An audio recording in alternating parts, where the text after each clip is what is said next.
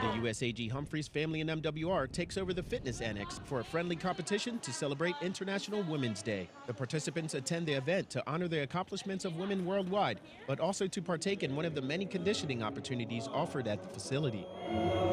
They came out specifically for this event, then they can see that not only can I do these exercises and stuff, but hopefully they'll be able to come out and share the success of their event with other friends. The competitors perform a specific amount of repetitions for each exercise, totaling a number that holds a special meaning. The significance of the numbers is that 1920 was the year that women got their right to vote, and then it's been 97 years since then. So we added all of the exercises and divided so that each number will add up to 97. The workout competition provides a way to recognize International Women's Day while supporting the physical fitness of women in the local community. Army Sergeant Ricky Perez, Camp Humphreys, Korea.